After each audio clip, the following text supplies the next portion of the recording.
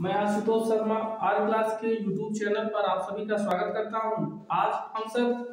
Chapter 5 exercise 5.5 जो आपके पास यह है क्लास 12th का क्लास 12th यहां से आपका यह एक्सरसाइज 5.5 इसको हम लोग देखते हैं। यहां से सॉल्यूशन इस क्वेश्चन का cos x cos 2x cos 3x है। यहां से यदि हम इसको क्वेश्चन को देखें तो आपके पास है क्या कि हम इसको सबसे पहले क्या करते हैं y मानते हैं cos x cos 2x और इंटू कितना cos 3x। यहां पर हम करेंगे क्या कि दोनों पक्षों में लॉग लेने पर क्या लेने पर लॉग लेने पर। देखिए जब कभी भी आपके पास एक आपके पास यहाँ पर इंपॉर्टेंट तथ्य क्या है कि जब कभी भी आपके पास फलन के साथ फलन का मल्टीप्लाई हो या फलन की घात फलन हो तो हमेशा हम करते क्या है कि वहां पर हम क्या करते हैं वहां पर लॉग लेते हैं। अर्थात जब कभी भी फंक्शन जो फंक्शन हो फंक्शन इंटू फंक्शन हो, जैसे फंक्शन इंटू फंक्शन है या फंक्शन की पावर फंक्शन हो जाए तो वहां पर हम हमेशा क्या लेते हैं कि लॉग लेते हैं। दोनों पक्ष में क्या लेते हैं लॉग लेते हैं या लॉग लेकर सॉल्व करते हैं क्वेश्चन को। आइए देखते हैं कैसे सॉल्व होगा। दोनों पक्षों में लॉग लेने पर दोनों पक्ष में हम क्या लेते हैं कि लॉग लेने पर दोनों पक्ष में यदि लॉग लेंगे तो आपके पास हो जाएगा log y is equal to यहाँ पर हो गया log और कोष्टक में कितना है आपके पास cos x cos 2x cos 3x यही है। यहां से यदि आप करते हैं तो आप जानते हैं कि log m n क्या होता है log m plus log n होता है। log m प्लस कितना होता है log n होता है। यहां से यदि आप इसको log y is equal to log इसको कर दिए log cos x प्लस क्या हो जाएगा log cos 2x और यहां पर हो जाएगा कितना log cos 3x यही होगा। ठीक है, अब आप करेंगे क्या यहां से x के सापेक्ष अवकलन किसके सापेक्ष x के सापेक्ष यदि आप अवकलन करते हैं तो x के सापेक्ष अवकलन करने पर यहां पर हो जाएगा देखिए कि d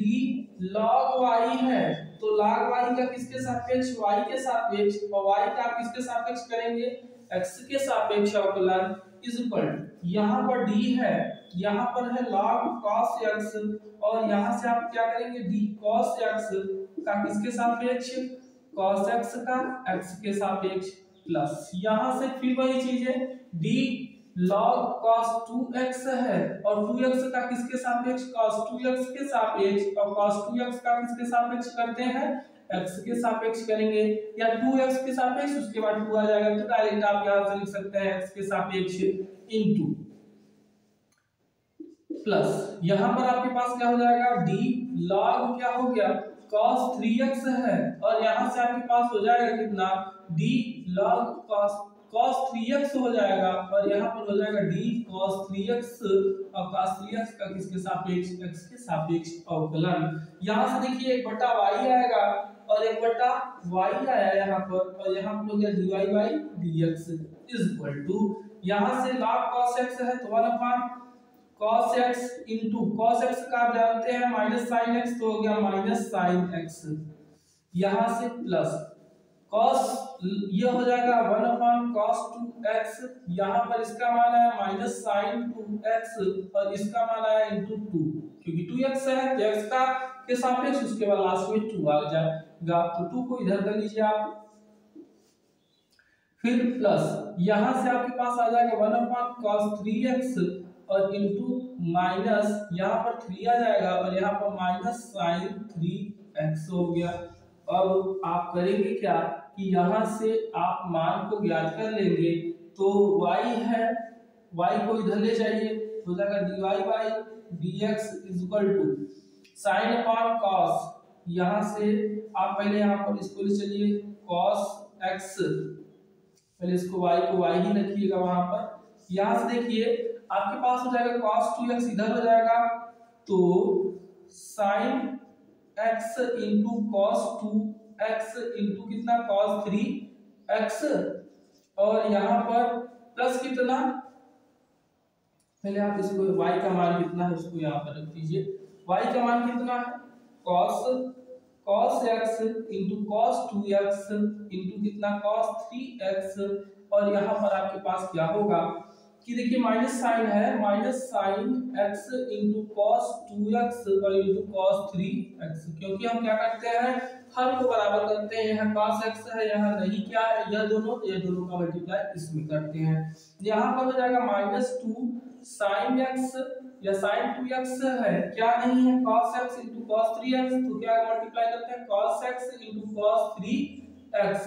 माइनस यहां से अब आपके पास एक लाइन और है, यहाँ पर 3 है, 3 sin 3x है क्या नहीं है cos x into cos 2x नहीं है, और अपान में कितना, अपान में यह हो जाएगा cos x into cos 2x into कितना cos 3x, इससे यह कैंसिल हुआ और आपके पास जो आया वही क्या हो जाएगा आपका आंसर हो जाएगा। यहां से आप इसको नोट कर सकते हैं क्या है कि dy बटा में dx इज इक्वल टू कितना है कि minus sign x into cos 2x, या माइनस को कॉमन कर सकते हैं आप, माइनस कॉमन कर लीजिए, यहाँ पर sign 2x into cos 3x और प्लस 2 sin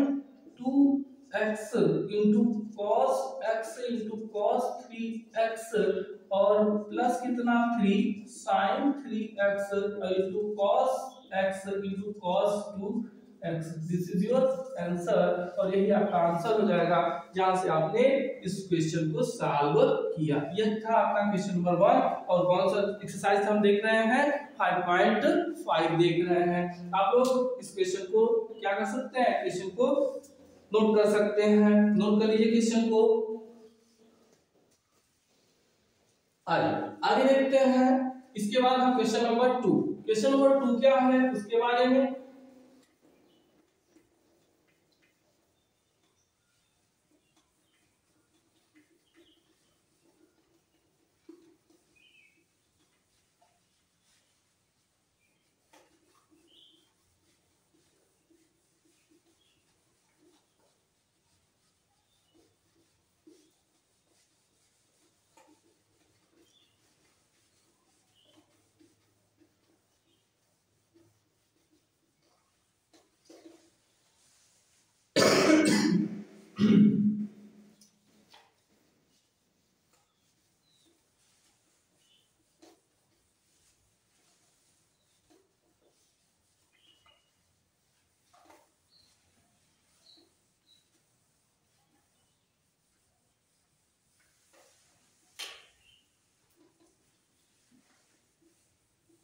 आइए देखते हैं क्वेश्चन नंबर 2 क्या है।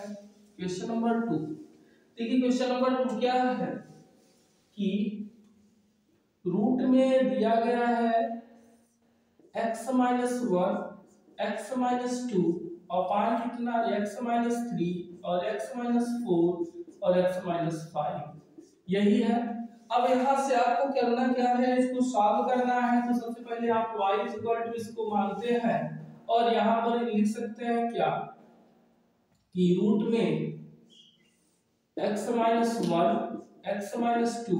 और x माइनस 3 और x माइनस 4 और x माइनस 5, यही होगा। यहाँ पर यदि आप इसको मानते हैं तो दोनों पक्ष में क्या ले लीजिए, लॉग ले लीजिए, दोनों पक्ष में लॉग लेने पर, क्या लेने पर, लॉग लेने पर, यहाँ से यदि हम इसको लॉग ले लें लॉग y और इसको यदि हम लिख ले लॉग, और यह पूरा x की पावर हाफ है, x की पावर क्या है हाफ है, तो आप यहाँ से लिख सकते हैं कि यह है x माइनस 1, x माइनस 2 और अपान x माइनस 3 और x माइनस 4 और x माइनस 5 और का होल इस हाफ है, इसकी पावर कितनी है हाफ है। आप यहाँ से जानते हैं कि log m की पावर n बराबर होता है m log m होता है, तो लगाइए ये formula, log y is equal to आपके पास हाफ हो गया और यहाँ पर हो गया log m, m है यह क्या है log m, यहाँ पर x माइनस 3 और x माइनस 4 और x माइनस 5। अब एक स्टेप और, यहाँ से आप जानते हैं कि log m अपान n, m अपान n क्या होता है log m minus log n होता है। इसको लगाइए, अब आपके पास हो जाएगा log y is equal to half है, यहाँ पर हो जाएगा कितना log m माइनस n मतलब log m, और यही है log m है, और यह क्या हो जाएगा minus n log n, x minus 3 और x माइनस 4 और x माइनस 5। अब आगे फिर आप जानते हैं कि क्या होता है कि log m into n, log m into n क्या होता है log m प्लस कितना log n होता है, log m प्लस कितना log n होता है। तो अब हम उसके आगे क्या कर सॉल्व करते हैं इसको, देखिएगा log y, यहाँ पर है log y is equal to कितना हाफ है, यहाँ पर हो जाएगा हाफ, यहाँ पर आपके पास कितना log m इंटू n, इसको लिख सकते हैं log x plus x minus 1 और प्लस कितना log x माइनस 2 लिख सकते हैं। यहाँ पर कितना है माइनस, इसको लिख सकते हैं log x माइनस 3 और माइनस log x माइनस 4 और माइनस log कितना x माइनस 5, और यह हो गया इतना। अब आपके पास देखिए होगा क्या, इसका सॉल्यूशन हम करेंगे x के सापेक्ष अवकलन, x के सापेक्ष क्या करेंगे अवकलन, x के सापेक्ष यदि आप अवकलन करते हैं तो यह हो जाएगा कितना 1/y, log y का होता है 1/y dy बटा में dx इक्वल टू हाफ, यहाँ पर इसका हो जाएगा 1/x माइनस 1 और इसका हो जाएगा प्लस 1/x माइनस 2, यहाँ पर हो जाएगा 1/x माइनस 3, यहाँ पर 1/x माइनस 4 और यहाँ पर 1/x माइनस 5। आप यहाँ से क्या कर सकते हैं कि इस क्वेश्चन को यहाँ पर y का मान उधर ले जाइए, dy by dx is equal to y upon 2, y का मान कितना है यह है, y का मान रख दीजिए रूट में x माइनस 1 और कितना है x माइनस 1 x माइनस 2 और आपके पास इधर कितना आ जाएगा x, यहां से x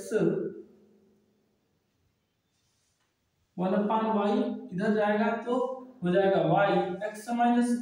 3 और x माइनस 4 और x माइनस 5 की पावर कितनी है हाफ है, और इनटू यहाँ पर इनटू 1/2 है तो 1/2 और आपके पास इधर कोष्टक में क्या हो जाएगा 1/x minus 1 plus 1/x minus 2 minus 1/x minus 3 minus 1/x minus 4 और यहाँ से minus 1/x minus 5। This is your answer. और क्वेश्चन नंबर कौन सा था, क्वेश्चन नंबर है यह आपका दूसरा, इसका आंसर बहुत ही बड़ा है, आप लोग इसको ध्यान से फिर से देख लीजिएगा।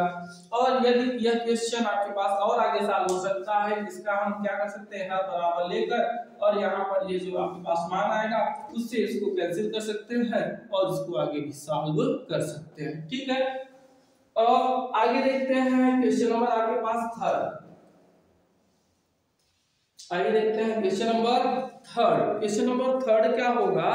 वो उसके बारे में आपके पास क्या है आइए देखेंगे।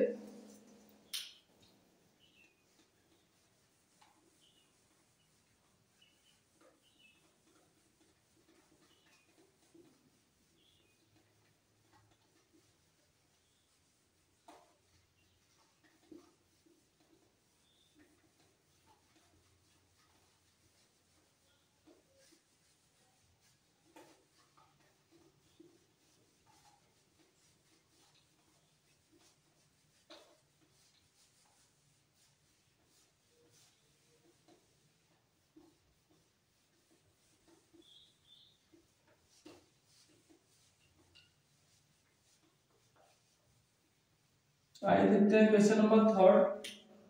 थर्ड क्वेश्चन क्या है कि log x की power cos x, log x की पावर कितनी है log x की पावर है cos x, फलन की घात फलन है, हम लेंगे y इक्वल टू आपके पास है log x की पावर यहाँ पर है cos x, दोनों पक्ष में क्या लेते हैं दोनों पक्ष में log लेने पर क्या लेंगे log लेने पर, दोनों पक्ष में हम log लेते हैं तो आपके पास हो जाएगा log y इक्वल टू कितना log